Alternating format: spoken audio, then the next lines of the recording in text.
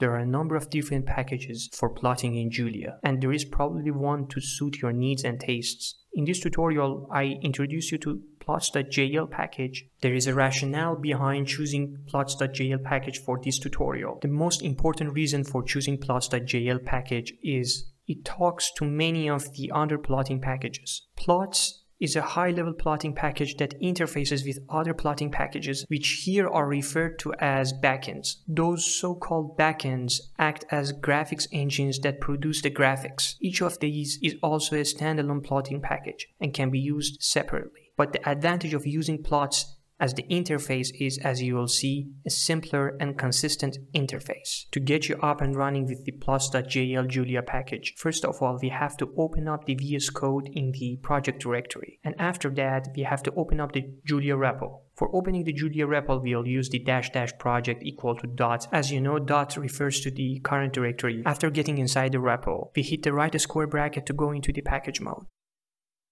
Then we type add plots and wait for the plots package to be installed. It takes roughly 10 to 20 minutes to install the package because it has to compile the package for the first time. And if you have a low spec computer, please go and pour a coffee and wait for the installation to finish. I fast forward the installation process.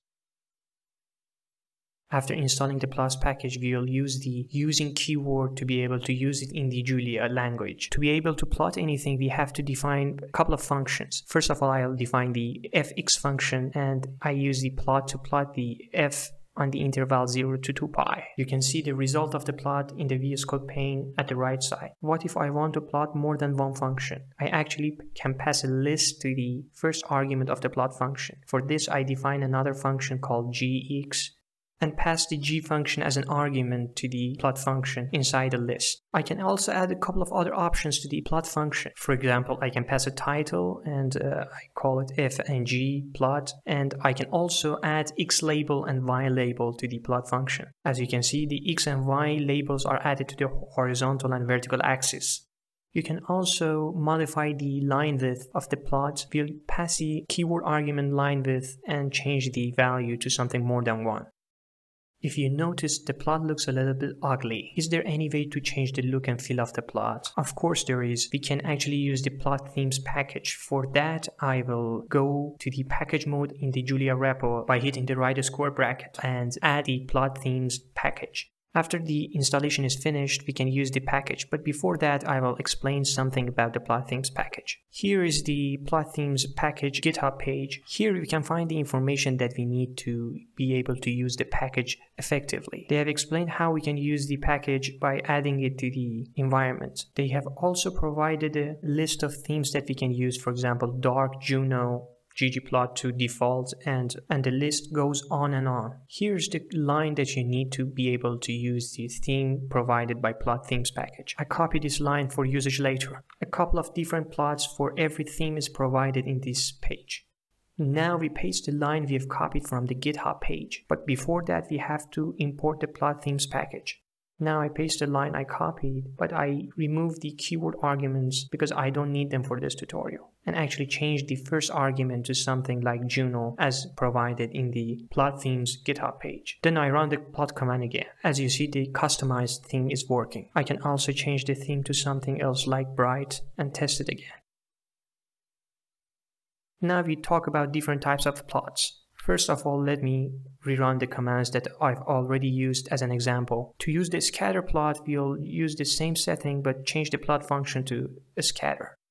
Instead of getting smooth lines, we get a series of dots with gaps in between them. What if you want to plot a histogram? For that, we'll need a variable called x, for example, which contains a series of numbers, here from -20 to 20 and the steps 0.1 in between them. And I'll define two functions, x squared and cosine x, and I'll plot them again. I'll use the LW keyword, which stands for line width again. You can see the results in the VS Code pane and assign some labels to them. But if I want to plot a histogram, I will pass the y2 and y1 as the first arguments to histogram functions. Here I have also passed a label and a third argument called alpha. Alpha controls the transparency of our plot. If I change the alpha to 1, the plot becomes less transparent, and darker. But if I change it to a value less than 1, it becomes more transparent. For plotting a three-dimensional surface, I'll define two ranges, x and y variables, and a Gaussian function. To actually get the type of the variables x and y, we can use the type of function which returns set range length. It gives us the information about the type of the variable.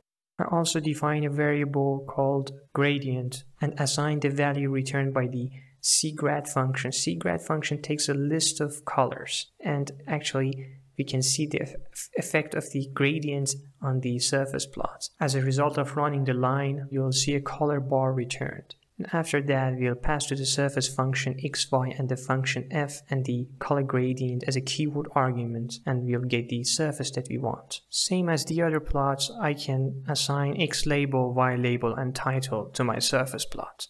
We can also use the plot3d function to plot parametric variables. Here the range t represents time, and x and y variables depend on t. We pass x, y, and t to plot3d function, specify the line width, the color, and the legend. If we put the legend false, we will not get the legend information, as you will see in the plots pane. Now I change the legend to true. The legend is added to the plot. If you found this tutorial helpful, please subscribe to my channel and like this video. Also, I constantly make new Julia programming tutorials, so check out my channel for more information. I hope you enjoyed this video. See you all later.